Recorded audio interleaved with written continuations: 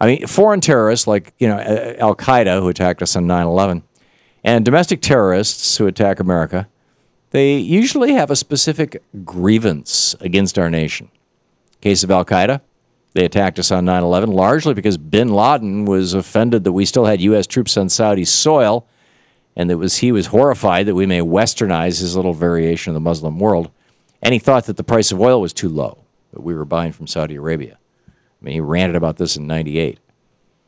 Meanwhile, a domestic terrorist, whether they're from the far right or the far left, they very often have specific grievances about something that the government is or is not doing, whether it's left-wing window smashing during WTO meetings or Occupy protests or right-wing bombing attacks in Oklahoma City in the 1996 Olympics.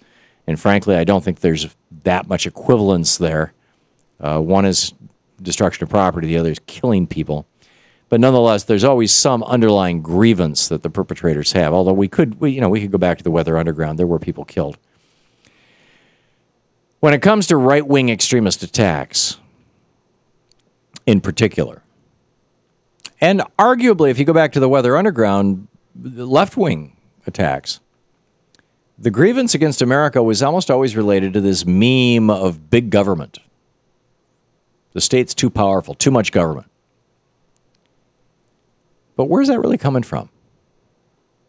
I mean, when Eric Rudolph, in 1996, the Olympic bomber, when he was finally captured, he shed some light on why he did the bombings. He said he thought that the Olympics, this is the guy, remember Richard Jewell? He was falsely accused of this. I was in Atlanta when this happened. That was why the Georgia Police Academy opened themselves to civilians, and DeWitt Wanamaker and I went through, took a class there, and I got licensed as a private detective and a badge and everything.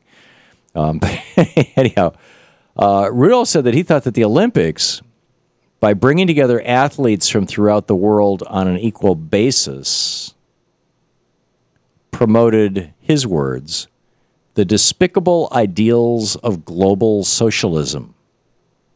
End quote. Socialism, what do you do? Of course you blow up the Olympics. I mean, come on, isn't it obvious? How many times a day does some talking head in the right-wing media or the blogosphere or on right-wing talk radio try to argue that America is turning into a socialist country, or that we have a socialist president, or that Harry Reid is a socialist, or that, How many times a day do they argue that big government is the cause of all of our nation's problems? Fear of a big, bad government edging towards record levels in the use. Everybody's up in arms. This speech today was an ode to big government. It was a hymn to big government. This speech was a declaration. The era of big government is back. I'm the man who will do it. We've stagnated into an economy that has taken all that hope right down the slope and has left millions without jobs, forced out of their homes by foreclosure, herded into dependency upon a government that promises us candy but gives us cavities. Now, I'm pretty sure that was Megyn Kelly, what's his name with the German name?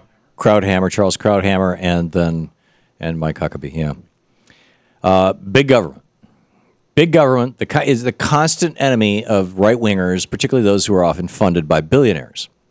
I mean, speaking about Hillary Clinton, Dick Armey once said, quote, "Hillary Clinton bothers me a lot. I realized the other day that her thoughts sound a lot like Karl Marx. She hangs around a lot of Marxists. All her friends are Marxists." End quote.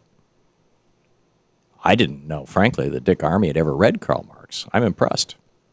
And then there's Charles Koch, who's speaking back in October of 2012, said that, quote, "I think it's scary that this administration that is fundamentally dedicated to transforming this country, and that means bigger and bigger government, more intrusive, less productivity, less opportunity. And who does that hurt the most? Hurts the poorest people." End quote. Right, this billionaire is really worried about the poorest people. But the problem is that the poorest people hear that, and sadly think maybe there's some truth to it. And while some billionaire backers of the right who speak ill about the government are bad enough, the meme that big government is the cause of all our problems is perpetuated each and every day in the right-wing media. Billionaires don't want big government, because when government stops funding the commons, things like schools, hospitals, water, power systems, then billionaires can grab those natural monopolies and squeeze more and more money out of working people. I mean, while all the talk by the billionaires and corporate, the corporate right, basically, and the right-wing media about big government might be good for massive transnational corporations and the wealthy elite, it has shaken the people's confidence in America and in the idea of Lincoln's government of the people, by the people, and for the people. Let's not forget, the founders of our country fought and died so we could have the type of government that we do. They fought and died for a government that looked out for all of the people, rich and poor. And we used to believe in our form of government. And now it's attacked daily by right-wingers on the radio, the web, the television, and in Congress. And while they attack our form of government, they freak out when someone mentions the decades of violence that have been dumped on us by people who hated or were afraid of the government. Anti-government talk, when in the abstract, is corrosive, and it activates the crazies to come out of the woodwork and unleash violence in our society. When anti-government talk is specific, if we're going to talk about drones or spying or torture or taxes, that's a good thing. That's an important dialogue. That's democracy in a republic. But when these demagogues use big government as a slur, we shouldn't be surprised to see right-wing extremists turn violent.